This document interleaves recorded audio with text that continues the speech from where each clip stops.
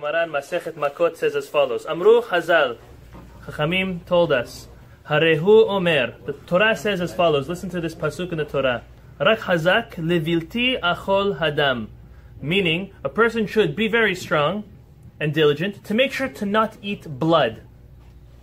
Ki hadam hu hanefesh, because blood is the soul, the very being of a creature, and it's inappropriate to eat the blood of an animal. So now, the Gemara does something very, very fascinating.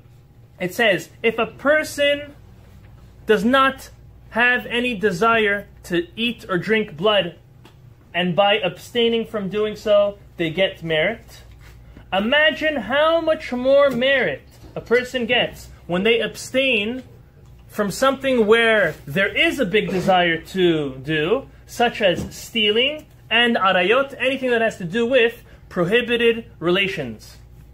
And apropos to our topic, to guard one's eyes.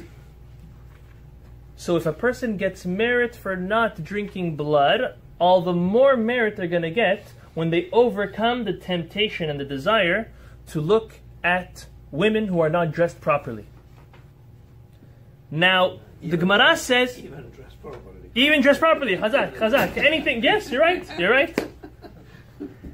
And the Gemara says something very amazing. It says, she's kelo, not only is he going to have merit, uldorotav, uldorot dorotav.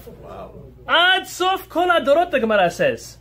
So what the Gemara is telling us, and the way Chachamim explain this is amazing. It says as follows.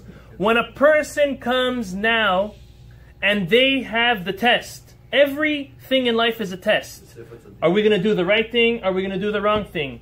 Right now, we are in a place, whether we put ourselves there or the inappropriate viewing came to us. It could be in person, it could be on our telephone. When we are now there at a crossroad, what am I going to do? Am I going to give in to the temptation? Or am I going to overcome it? Chachamim tell us a person has to imagine that his own children, grandchildren, great-grandchildren, and every other generation are there waiting, like on bleachers. What's Abba gonna do? What's Saba gonna do? Now that's a responsibility. What's Saba Rabba's gonna do? So Chachamim tell us you have to imagine, picture that scene in your mind. That imagine you are on stage, dark room, and the spotlight is on you. To do or not to do. Now here's the next step. So that's very nice. That's for our own encouragement. Listen to the next thing.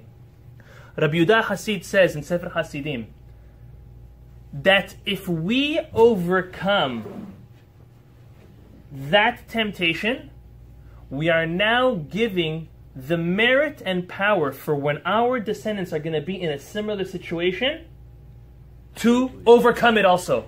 Thank you for listening